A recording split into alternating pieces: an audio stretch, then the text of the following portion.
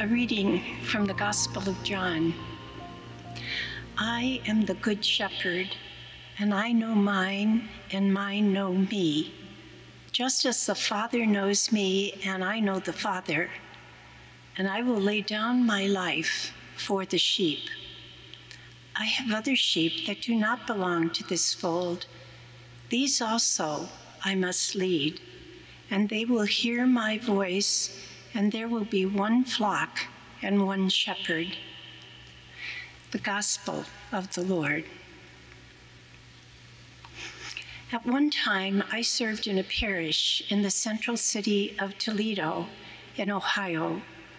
It was there that I learned that in many big city, downtown churches, they have what they call the downstairs church. There's also an upstairs church where the people of God gather to worship God in word and sacrament, to offer prayer and praise to the risen Christ in their midst.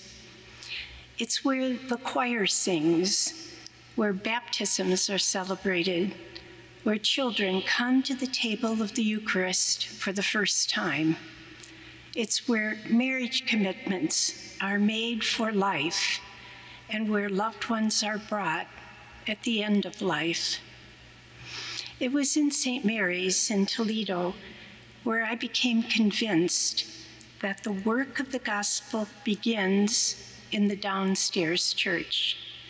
It's where children at risk find a safe place to play and study after school. It's where the homeless have a warm, safe place to spend a frigid winter night, where they can receive a hot meal, get some groceries, and simply find a listening ear. It's here, in every downstairs church, where the Good Shepherd gathers his own into his fold of mercy and peace. It's in this total upstairs, downstairs church where my 8-year-old friend, Erin, found the strength she needed to meet the challenges of being an interracial, intercity child as she encountered violence. One Saturday afternoon, she witnessed her mother being beat up, a victim of domestic violence. The police came and started questioning her, but she begged them to let her go.